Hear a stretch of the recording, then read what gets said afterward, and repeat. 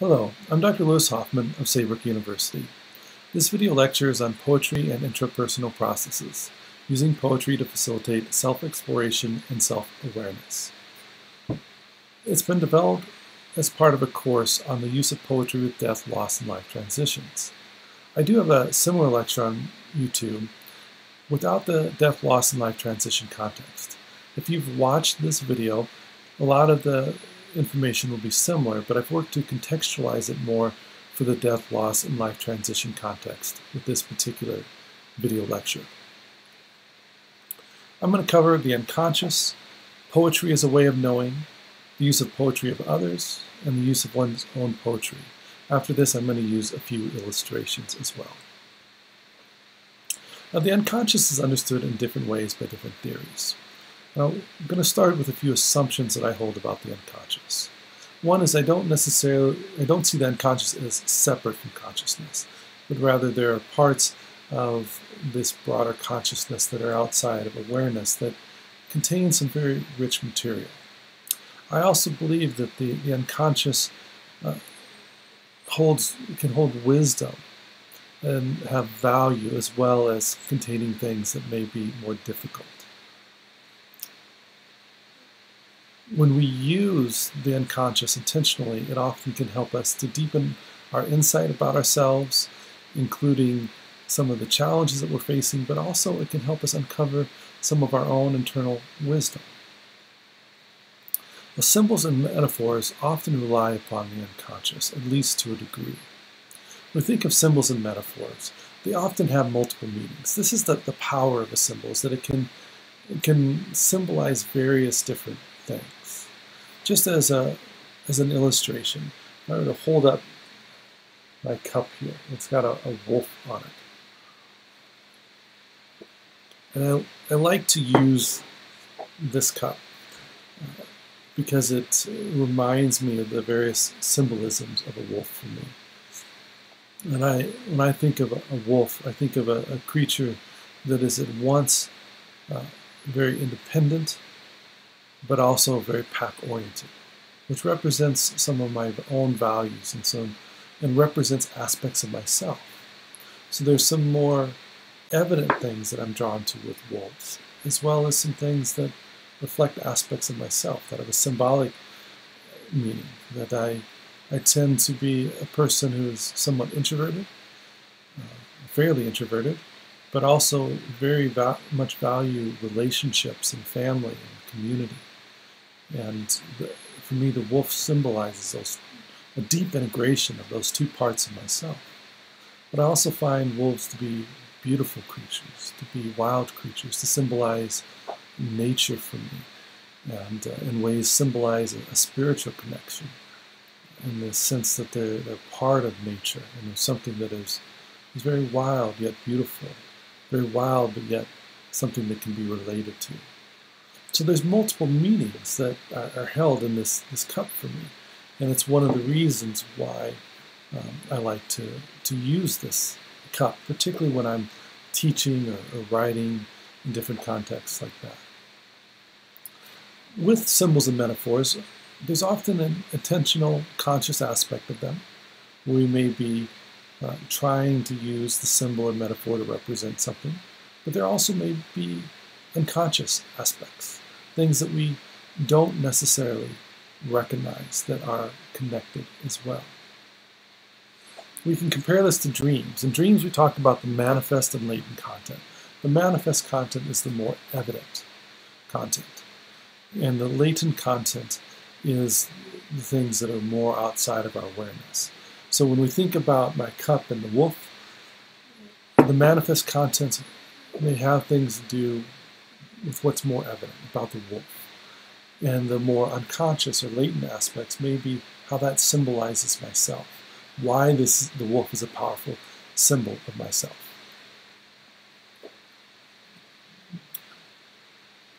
Poems often emerge, at least partially, from an unknown place. While we often have certain conscious intentions with the poem, sometimes we may not have any. But while we often do, as we start to draw in the symbols and the metaphors, often other meanings will start to get integrated with, including some that we may not recognize. This may be more true when we get caught up in the creative process or feel like we're in the kind of a writing zone. At those times, the unconscious may be particularly evident for us, particularly evident in coming through.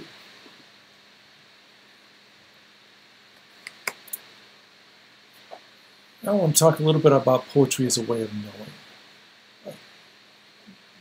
Epistemology is often connected with the idea of a way of knowing.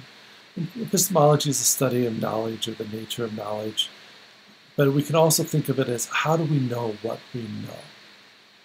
And that's how I'm using it largely here, is how do we know what we know? In Western society today, we often get caught up in very narrow ways of knowing. We may know through science, and science is what we trust for knowledge.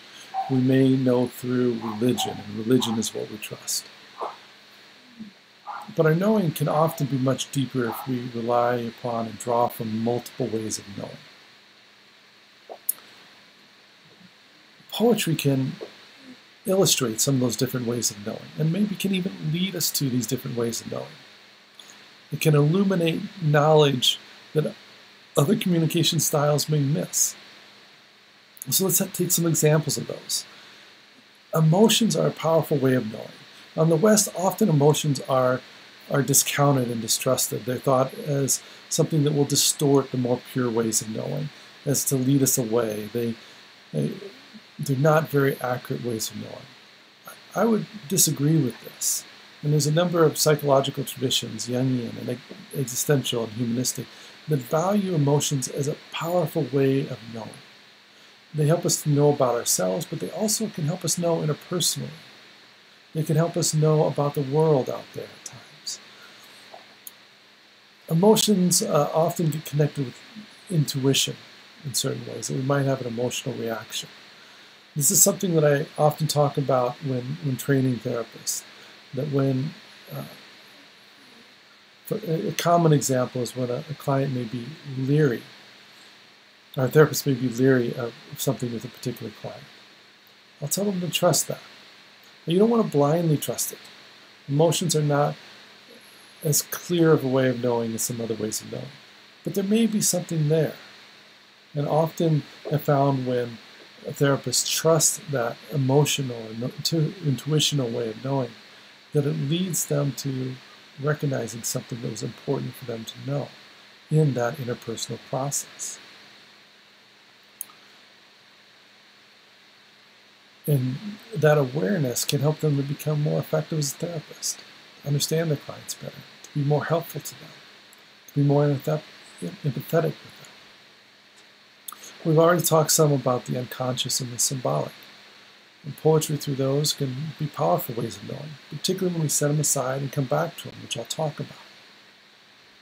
Paradox. Learning through paradox. We, again, tend to, in the West, think rather simplistically at times, where we focus on one aspect of the way of knowing, and when we see apparent contradictions, we see them as things that don't fit together. But often truths are held in paradoxes, things that, different tensions that are held together. Poems do a great job of holding together paradoxes.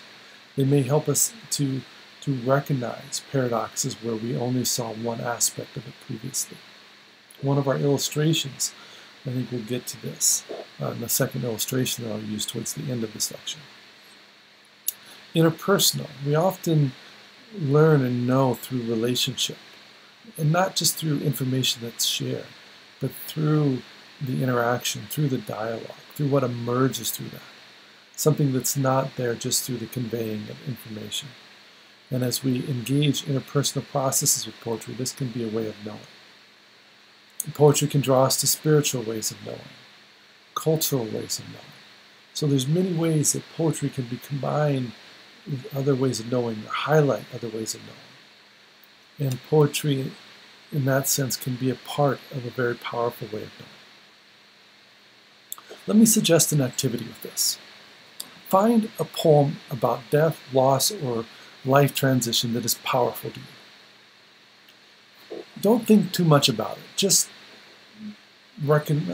pick one that has an emotional draw for you. Read the poem several times. Now I want you to consider several questions with this.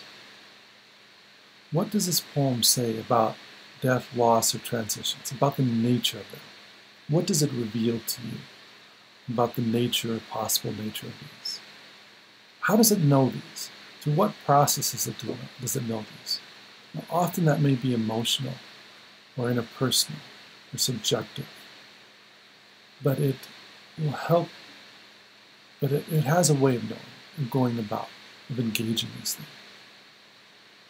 And with you being drawn to this poem, what might it say about how you know, especially related to death, loss, and life transitions, or how you know related to emotions? So this is a different way of engaging the poem, asking a couple of questions, starting with a poem that draws you emotionally. And it may even be best if you're not quite sure why it draws you emotionally, then read through it several times, sit with it, and then connect it to some of these questions and see if it reveals anything to you. The poetry of others. We may often connect with poems of others through the unconscious as well. We're not sure why we're drawn to it. But it can be helpful to pay attention to this and think and reflect on this. It may draw us to a deeper understanding of things. Pay attention to the styles you're drawn to and what that may mean. Do you need poems that are structured or rhythmic? Or maybe structured or rhythmic in certain contexts. The structure may symbolize a need to contain emotions around something. Rhythm rhyming may be a need to have a soothing aspect. Rhythm and rhyming are often something that has a soothing aspect to them. Does that help make the topic more palatable to you? Help you to be able to stay with it? Free verse sometimes opens us up more. If you're drawn to the free verse, particularly around a particular theme, is that the need to explore, to open up? Or are you drawn more towards a narrative style that tells a story? What might that mean? Pay attention to poems, songs, movies that one is mysteriously drawn to. You don't know why. Listen to it. I will often meditate on these. Read the poem over and over again. See if I can find the author reading it or someone else reading it and listen to it several times over. With songs, I'll do this often where I listen to them over and over again and try to listen to different versions of it, particularly if the person who wrote it has different versions of it. Listen to those different versions and see if there can be different meanings that emerge with this.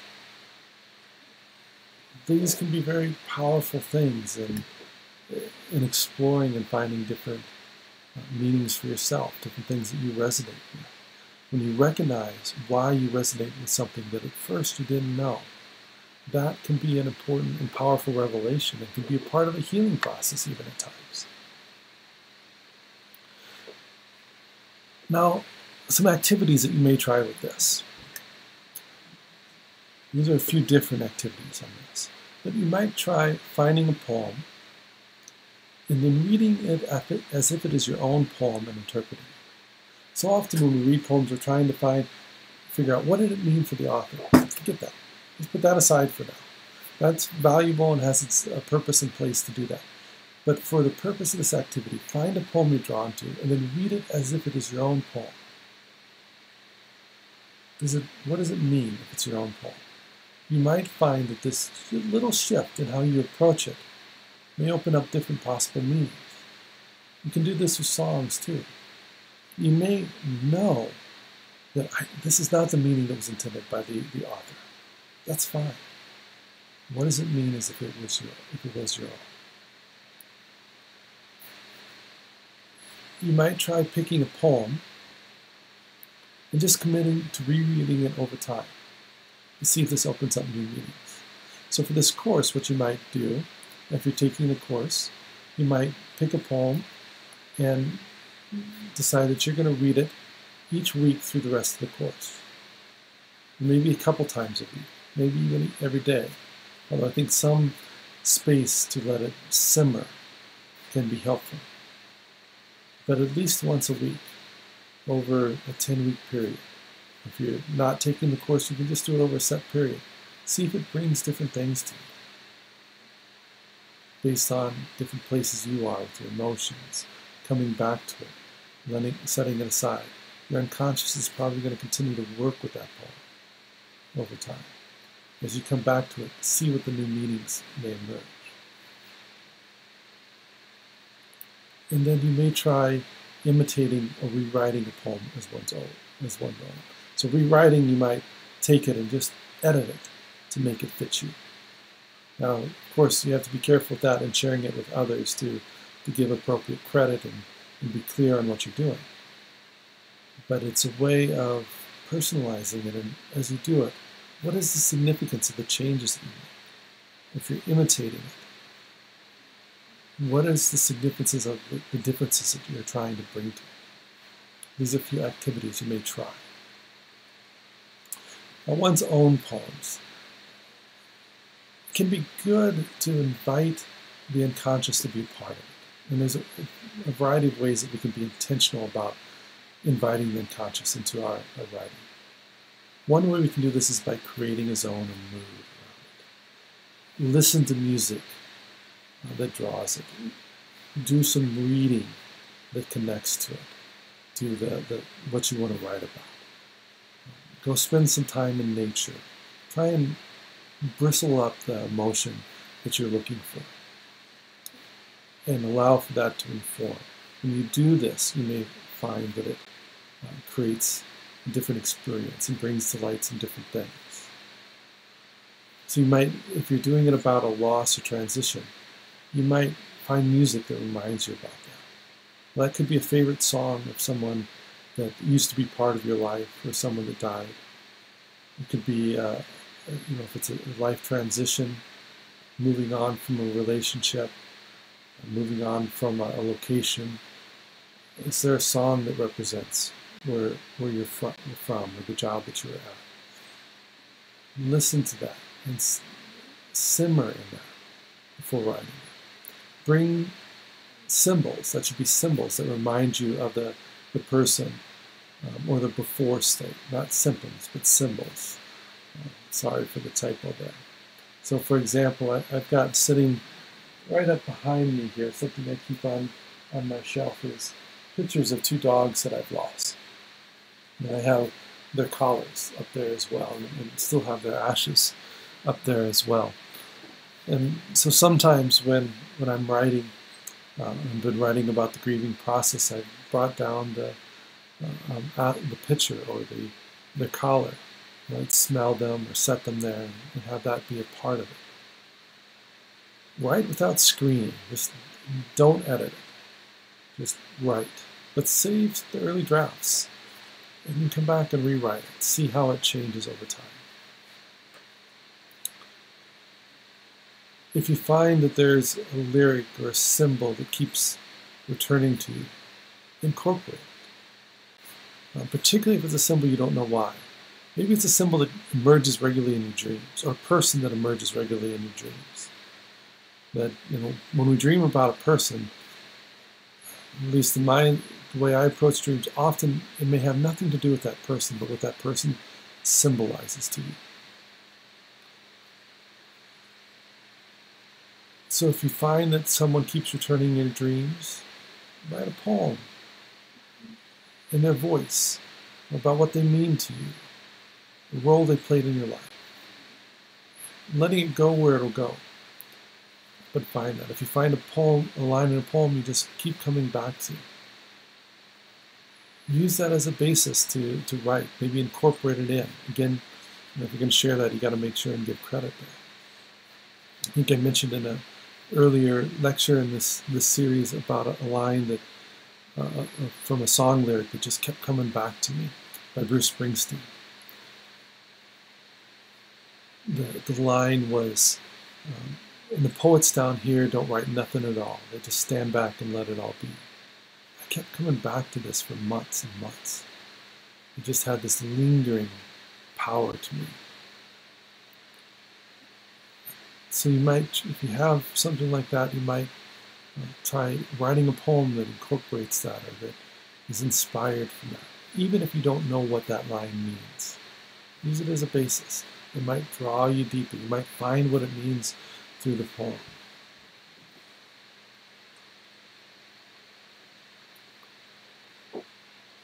When we come back and interpret poems, including our own poems, it's important to stay open to multiple meanings.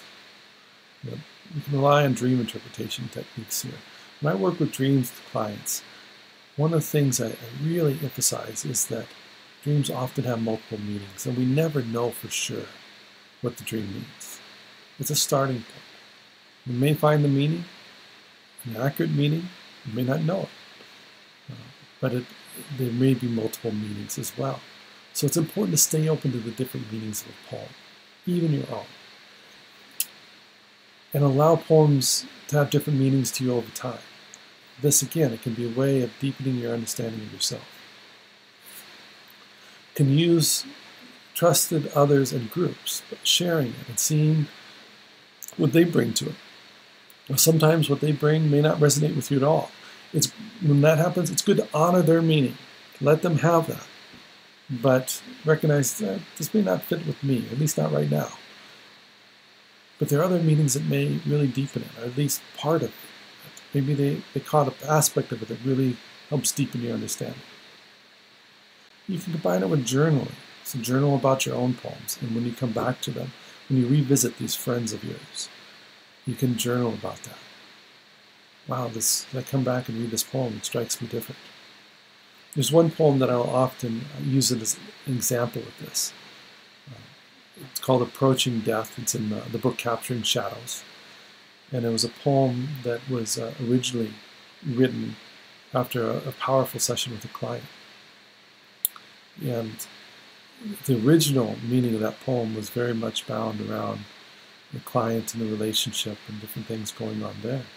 But over time, it's had some different meanings to me as I shared it with a very close friend whose wife was sick, and he was worried about losing her. It brought a different meaning to me. And as my own parents began to age, it brought a different meaning to me.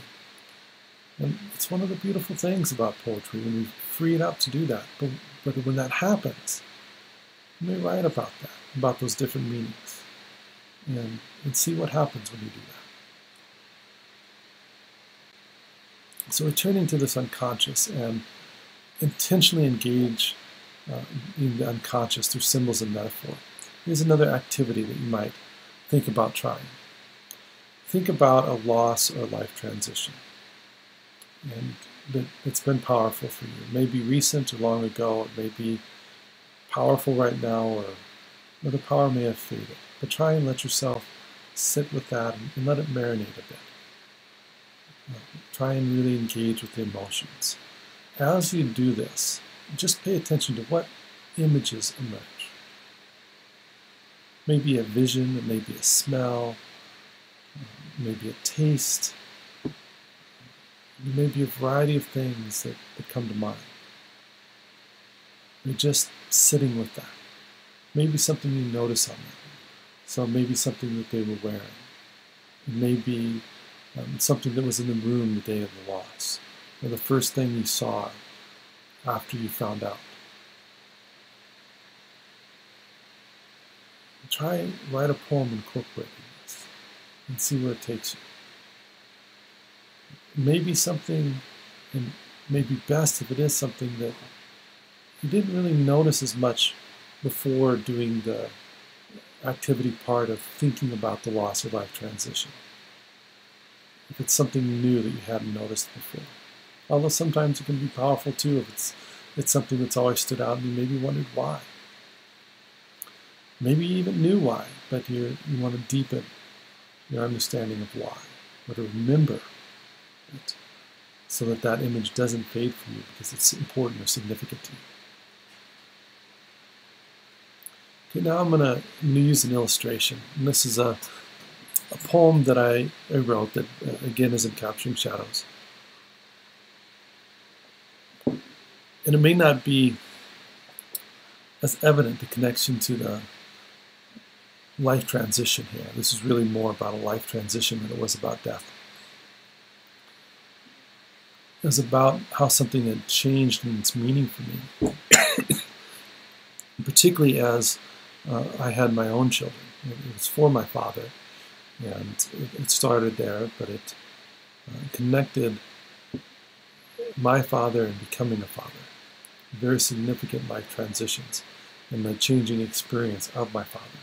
This is not a poem that I felt is one of my better poems, but it is a poem that is incredibly meaningful to me. And I come back to it at times because of the meaning that it holds for me, both in my relationship with my father and my relationship with myself and relationship with my sons. It's called Brown Chair. Smooth leather, buttoned down and curved in all the wrong places. That old brown chair stayed at my bedside desk, rarely used for homework or drawing. Yet each night, if the fear came upon me, I timidly come into your room and beckon you to allay the fears. You sat patiently, occupying that lonely brown chair that was not built for comfort. If you got up before my eyes stayed closed, I called out and you stayed. Each night, you stayed. Such a seemingly simple act of love, staying, being present, yet not to my own young son, timidly came to my bedside. Papa? Did I recognize this sacrifice, this act of love? Frustrated and awakened, I remember being held in your love, and I say, I am right here. You're safe now. And I know your love has become my love. There's a lot of things that are significant for me in this poem. The ending of it for me is particularly significant, recognizing that the love, both in style and content, that I give to my son has been so fashioned by my father and my parents in general, but in this instance, my father.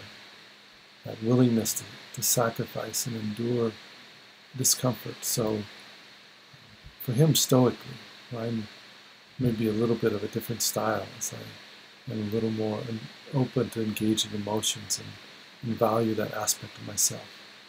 But yet, that willingness to endure some of those things is powerful. And as I go through the poem, I also think about some of the subtle things, the line breaks. And each night you stay. That there's breaks between there was very important to me.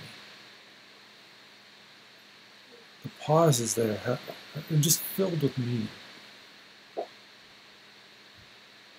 When you hear that each night you stay, slowly, to me that symbolizes, that brings the feel of the repetitiveness, the extendedness of this, that it happens over and over. But the love stayed steady. When this poem was written, my father was still alive, and he is still alive. It deepened my appreciation for some of his love that I hadn't recognized.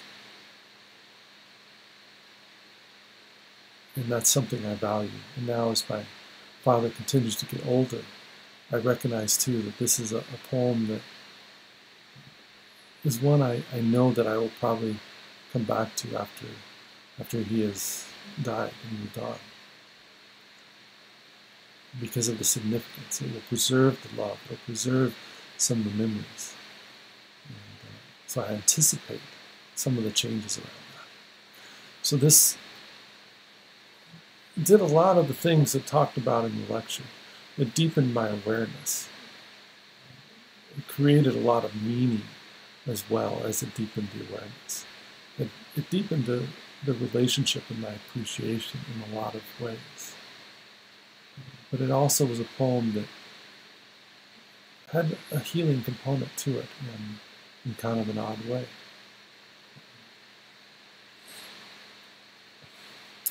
This next poem is a poem that was written just less than a week ago from when I'm reading it here, and I consider this still a first draft. I haven't made any changes to it yet, but I don't feel like this is likely finished. I wrote it after a school shooting, yet the way I put it in the beginning there is written after yet another school shooting, and that is very much the way I felt. And while that's not a loss that's my own, it's a feared loss, with having sons that are in school and seeing the frequency of school violence, seeing how we don't seem to change anything around the school violence, and feeling this is a perpetual fear, but also recognizing the loss of so many that have experienced this, the children that have been killed in school shootings or in other ways. There's a strong component of that in there. But in this instance, try to do a couple things. It's written in the shooter's voice, but it's done so with the intention for reflection more than understanding or empathy. Although certainly the empathy is in there as well. And I do think we need to have empathy for the people who do these horrible things, not to set them free from responsibility, not at all, but because it is an aspect of the process of understanding. The poem is called "They Will Never." The siren still ringing as the smoke lingers. Frantic parents call, rush to the hospital, some to the morgue, praying for a mistake, and their son, their daughter, to be safe somewhere. Online, my name and picture top the Google searches. Politicians debate guns and whether this is the time to debate, while shrinks fill the TV glow with theories and explanations.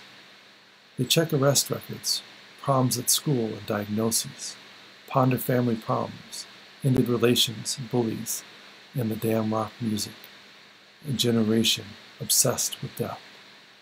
But they will never see me, quivering in pain and isolation, behind disheveled, stoic stare. They won't know my heart and how pain hardened to something worse. They will never find the courage to look inside and see in themselves that same potential that somehow, by grace, they were saved from. The explanations hide the reasons, leaving me safely obscured. A clean wall for projection, because they won't know me. Projecting onto me all the evils, all the fears that keep me distant, that help them feel safe. But they are not safe. They are never safe. Never will be safe. It's all illusion. Hidden in the polarization, I escape away to live another day in another desperate one, whose isolation and pain at this very moment is hardening inside them, because we will never see them. There was an intentionality that emerged in this poem that wasn't there at the beginning. It's in that last stanza. That we need to understand the pain. We need to look in ourselves. We need to recognize our own potential for evil if we're ever going to be able to find ways to stop these school shootings. while there are a number of things that personally I think are important to address in decreasing these, it's not one thing, it's many things. And part of it is taking that look inside ourselves and being willing to look inside others to understand this. But this, for me, that search for meaning and explanation and a possible solution is a big part of the grieving that happened last week at the time of the school shooting.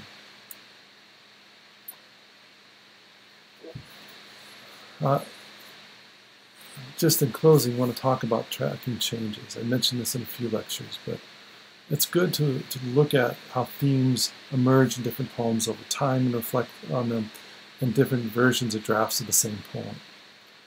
For me, one really powerful example is in two poems I wrote talking about a loss that occurred one night, the loss of my dog. And the line in the first poem was, "A night that held no peace for me." And in the second, "But I would not accept its peace." That shift from something that happened to me to something I would not accept was powerful. And a big part of the healing and grieving and changes. And as a therapist, I'll often use this to track progress that occurs, looking at how a poem or poems change over time. So that's it for this lecture.